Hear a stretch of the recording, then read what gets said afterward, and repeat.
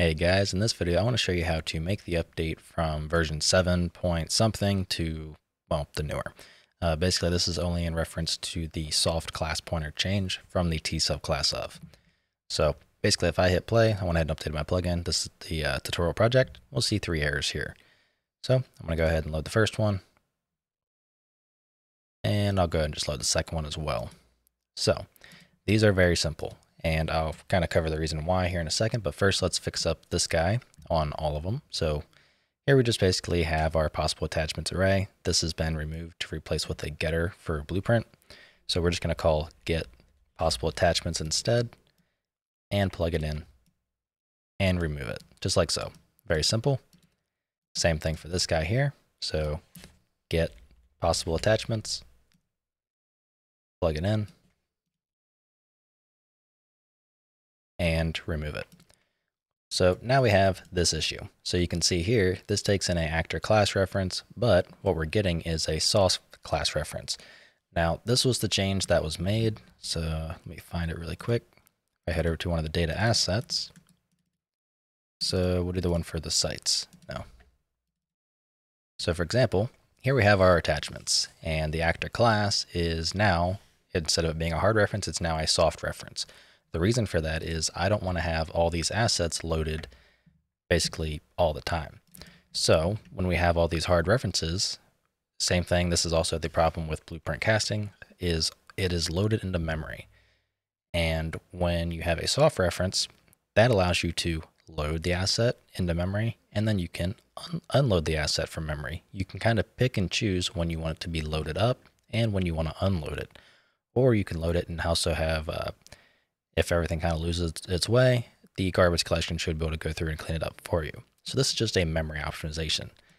Now you have to use it a little bit differently, but the concept is pretty much the same. Now the easiest one to show is here. So there are 2 ways to load an asset in Blueprint. That is the normal synchronous load. So in this case, it's called load class asset blocking. And then if we head over to the event graph, because it's done asynchronously, oops, we search for load, we now have asynchronous load class asset.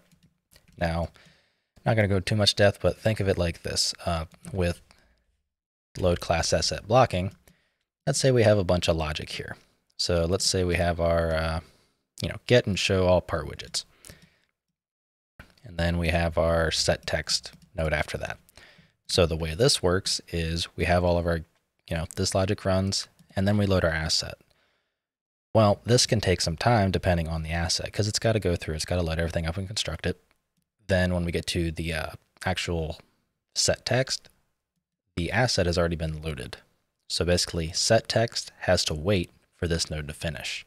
So no matter what, if you have a bunch of assets that you're loading at once, this can cause forms of hitching. So that's why we have another type called async load class asset. So if I do this, now this node gets called, and then immediately after, set text gets called. So set text can run before the asset's even fully loaded. So for reference here, we call get and show all part widgets, async load class asset gets called, then set text gets called. Then once this asset is finished loading, we will run the completed execution pin and the print string will fire. So it's basically a way to load the asset without blocking the game thread. But in this case, we're keeping it simple, and it's really not too big of a deal with what we're doing because it is just a simple customizer, nothing fancy. So we're going to call load class asset blocking, and that'll prevent us from having to rewrite anything because we would have to move this to the event graph in Blueprint if we wanted to have the asynchronous load. But now that we have that, still can't quite plug it in yet because part takes in an actor. So what you can either do is change out the part type to be an object, or you can just cast this to an actor. Really kind of depends on you. In the case of the tutorial, because we're not really going to be using this once we actually get to writing our own customizer from scratch, I'm just going to cast it to an actor. And that'll just keep things simple for, well, and quick for this video for moving forwards. So we can compile and we are good to go. So that's really all there is. Next up, we want to go ahead and do this guy. It's the exact same thing. So here we have our cast of an actor class, but we're trying to cast a soft class reference to a hard class.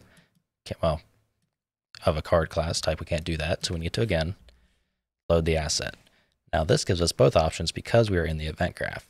But for the sake of simplicity, we're just going to go ahead and do another blocking call only because, well, it's just simple and we're not even going to use this going forward.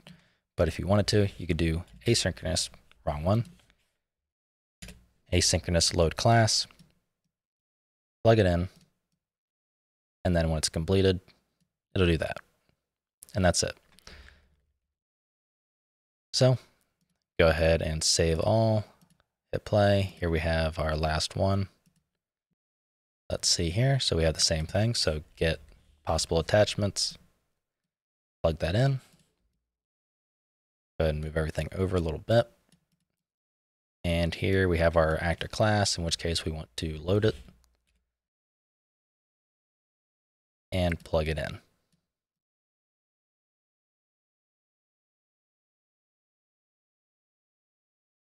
Like so, and we are done. So now when we hit play, we are good to go. Alrighty, so that's going to wrap up this video, and yeah, this is just kind of something I can link to people without having to write out any form of an answer, but hopefully it covers what you need. Anyways, that's going to wrap this video up, and I'll see you in the next one.